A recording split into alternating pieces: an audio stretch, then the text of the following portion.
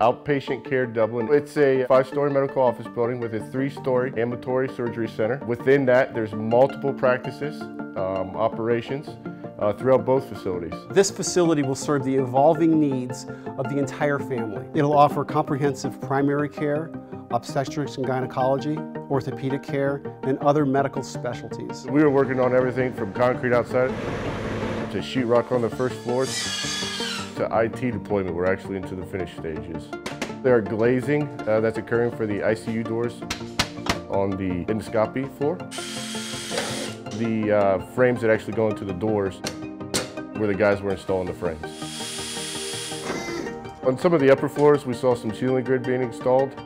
We have the address numbers being installed in the exterior of the building as well. In addition to that, we're actually watching the exterior storefront being installed. To reach more Central Highlands where they live and work, the Ohio State Wexner Medical Center is building new ambulatory care facilities focused on comprehensive community-based care. Easy accessible Route 33. This is the north and northwest presence. So being in Dublin, we kind of capture the west side of Columbus and the north aspect of it.